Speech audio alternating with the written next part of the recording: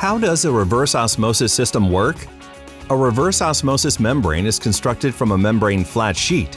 They are comprised of 3 layers: a polyester fabric support base, a microporous polysufone layer, and a 0.2 micron thick polyamide barrier layer. The polysufone layer strengthens the very thin barrier layer. It's the barrier layer that removes organics, chemicals, bacteria, and salts from the water. The membrane flat sheet is combined with a sheet of feed channel spacer. This provides turbulence and creates space between the membrane sheets for the feed water. A sheet of permeate spacer is added to the membrane sheets and feed channel spacer. This enables the water product or permeate to flow evenly across the entire membrane surface even under high pressure.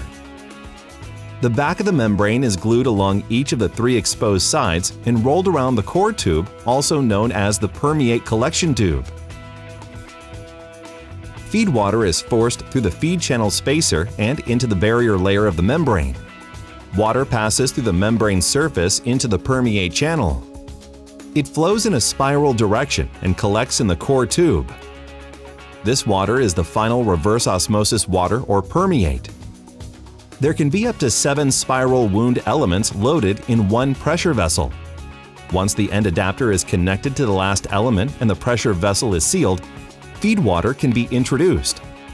Feed water is pumped in at high pressure into the vessel as it travels.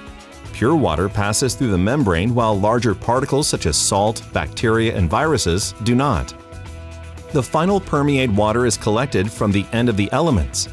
The concentrate or waste from that vessel flows to another stage, producing more reverse osmosis water. In this complete water solutions reverse osmosis example, there are 6 reverse osmosis trains, each with 3 stages.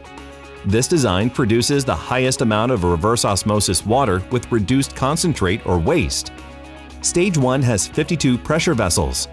Stage 2 has 24 pressure vessels. And Stage 3 has 12 pressure vessels.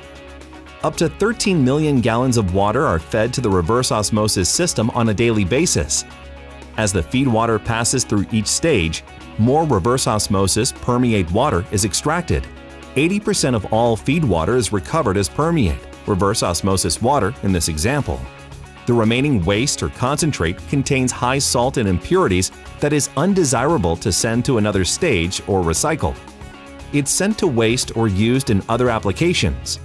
Contact Complete Water Solutions for your reverse osmosis needs.